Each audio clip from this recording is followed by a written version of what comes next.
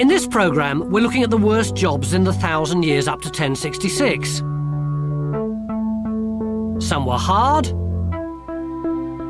some were messy, others were just frightening.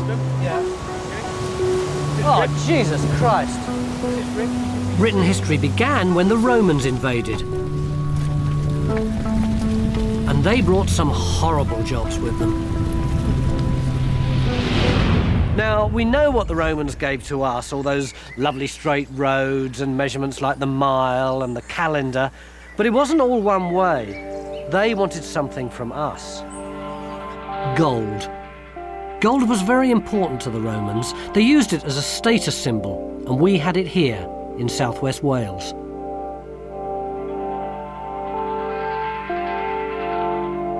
The Romans sought it out deep underground, but getting it out was one of the worst jobs in the Roman Empire. The Romans had plenty of rotten jobs, most of them done by slaves, but for me the worst of them all was working in the gold mines. Even Pliny the Elder, who had slaves of his own, was shocked at the conditions.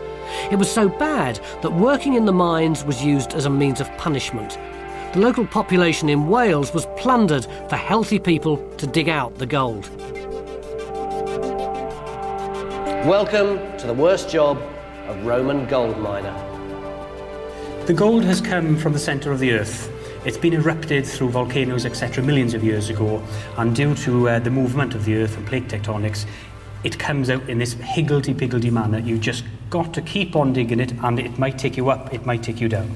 So do you have to chase these things? You'd have to chase it. Basically, at any point, it could open up to a bigger vein. So you'd have to keep on chasing it down and down until you know you've come to the end. How do you get the stuff out? You use a pick. Well, it'd be pretty difficult to swing a pick in here, wouldn't it? It's a small pick. I hadn't realised you meant a pick quite as small as this one. How do you use it? You just chip away. You can see you've got a quartz vein there, Yeah. so you've got to try and chip away at that to expose the quartz and actually to get it out. Just chip away at the ordinary rock and That's right. hope that quartz comes away. Oh, it is peeling off a bit, isn't it? It is, yes. What do you think the conditions would have been like? Pretty horrible. You can imagine in the summer it would be very hot. Lots of men working here. They would have had candles, they would have had small little lamps that they would have used, but the rest of the mine would have been obviously totally pitch black. So in the summertime, very warm. In the winter, very cold. It would have been colder down here than outside. So you can imagine you've got the worst of both worlds then, really. In some ways, it's an easier job than I thought it would be because this rock fractures so easily. But on the other hand, it gets in your eyes. Lucky you're wearing glasses, and up your nose all the time. And it's not actually the nicest job in the world. I should think half of them, oh, I've got a bit of quartz there, half of them would have been blind by the time they'd been doing it for a year or so. In fact, many of them died before they had the chance to go blind, because the Romans were impatient and were always coming up with more efficient ways of doing things.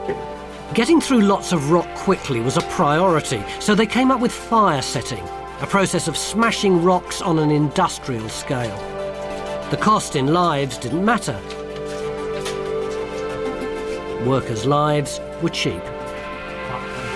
And if you look at this area here, if you can imagine, what you would have done is built up this area full of timber, branches, logs, etc., and set it alight.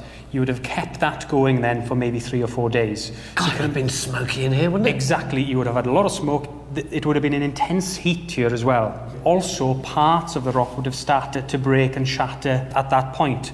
But after then a few days, you'd throw water on it, buckets of water, and that would cause a bit like a mini explosion. The whole face there would crack and shatter. So it'd be an incredibly boring job, a very smoky job, and then a very dangerous job. Exactly, but it would show you where the seam is going then.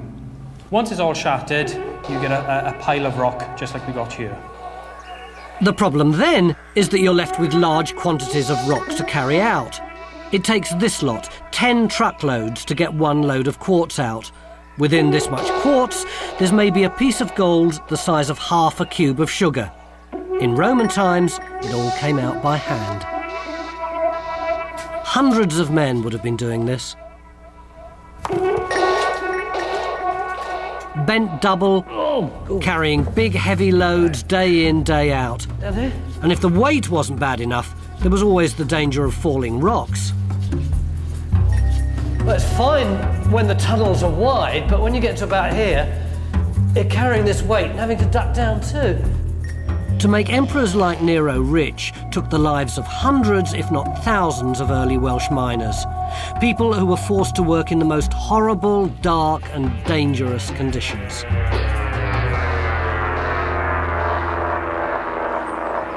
Life was hard for the first 400 years of British history, but at least when the Romans were gold mining, something beautiful came out at the end of it.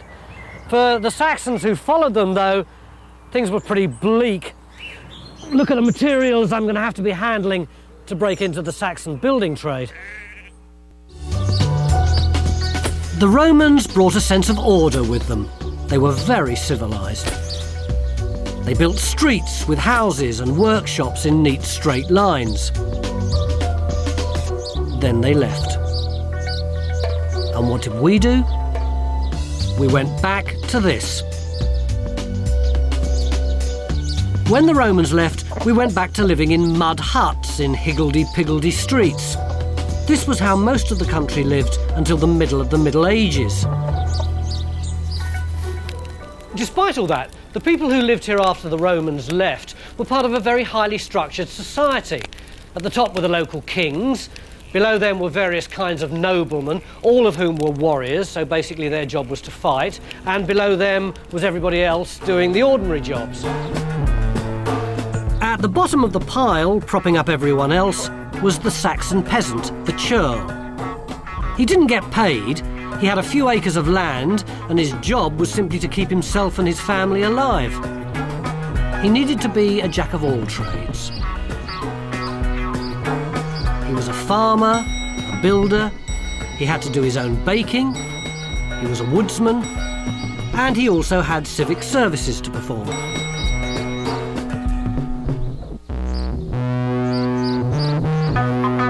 Most people, of course, lived off the land, which meant that they had to work it, which brings us to a very difficult and back-breaking job.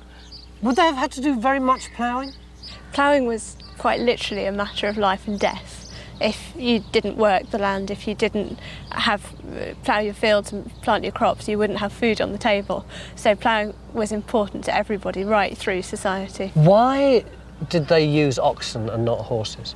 Cattle are much stronger than horses. They're beefier. They can wade through the kind of soil that we're working on here. Horses were much rarer in the Anglo-Saxon period. There were horses, but they tended to be grander animals, so they were the kind of things that higher, more important people in society would own. The word acre is an old Saxon word. It was the amount of land one could expect to plough in a day. It wouldn't have looked as sophisticated as this, though. Their ploughs weren't made of metal. That does make a difference. Or so I'd like to think. Let's have a look at the plough itself. It's fairly rudimentary. Yes, but it does the job. Now, what you've got to do is stand at the back and get a good grip either side on the handle here. Okay. Okay? How do I dig it in? You just got to lean a little bit of weight on it as you go along. Oh, I see, yeah. Okay? How do I make them go? When you want them to move forward, you're going to say, walk on. Yep. It's Edwin and Oswin. So if you call their names first of all, they'll wake up and they'll go, aha! Edwin.